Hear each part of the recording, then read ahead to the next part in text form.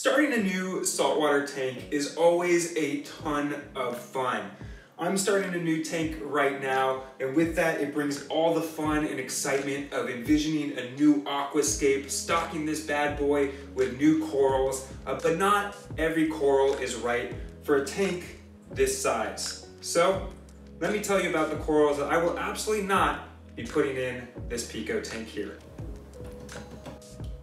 Now, as a general rule of thumb, when it comes to pico tanks, there's really about 4 categories of corals that I would not recommend putting into such a tank. Those categories are 1, corals that propagate out of control. 2, corals that are way too aggressive. 3, those corals that I cannot afford, which unfortunately is most if they're not on sale. And then 4, small polyp stony corals, or really any that are just way too difficult to keep alive. Now, while those last 2 options are pretty self-explanatory, I will not be covering them in this video because realistically, I'll probably end up blowing my yearly bonus on an acropora to try to keep alive in my tank, which we already know is never gonna work out. But I'm probably still gonna try anyways. So with that being said, if you like this style of videos, please hit this with a like button, or subscribe if you wanna see more of my face, or this tank. But with that, let's get right into the 5 corals that I will not be stocking my tank with. Now, number 1 and 2 are pom-pom zinnias and green star polyps, for actually the same exact reason.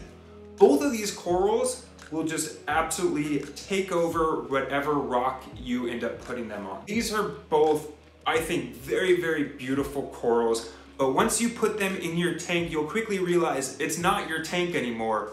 It's theirs. And with a tank as small as mine, they will quickly take over everything. And that's just not something that I want right now. Number 3 are palithoas. These corals are generally fairly easy to take care of. They're fairly popular in the hobby, and they can have some beautiful colorations. The only thing is, they could also kill you. Am I saying that right? Yep, they can kill you. This is actually extremely rare, and given the proper handling, preparation, and care, it is extremely rare to none that you will end up experiencing this toxicity. But it has happened before to reefers. There are some scary stories out there, and frankly, even though the risk is minimal to none, I know the precautions to take, it's still just not a risk that I really want to have. Believe it or not, I actually got my PhD in ion channels. And so when I tell you that I want my sodium potassium pump working as nature intended, you can trust me. I'm a doctor. Just not the one you'll see if you get exposed to the toxin. Now, number 4 on this list is actually a little bit hypocritical for me to say because it's one that I've already had in my pico tank before and probably will still end up having in this tank, maybe, but that is a torch coral. These guys are absolutely beautiful. I love them. They're some of my favorite corals. But one of the issues is they can have incredibly long stingers. And this becomes a little bit of an issue in a pico tank when all the corals you have are going to be forced right next to each other. As much as I love them, I would hate to start losing a lot of my corals because the torch ends up stinging everything nearby. And so unfortunately, I'm just kind of unable to give it the space that it needs in such a small tank. And with that being said, that brings us now to our last coral, number 5, that I will not be adding to my tank, and that is the toadstool leather. Why? I just think it's ugly.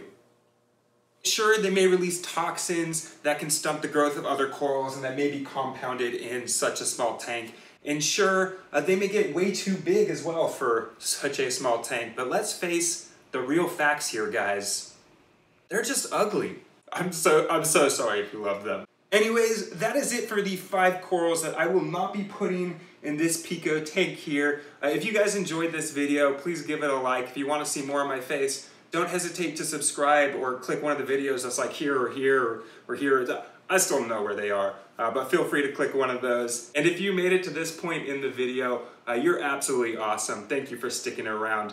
But that's it for this one. My name's Iolis, and I'll see you guys in the next one. Later.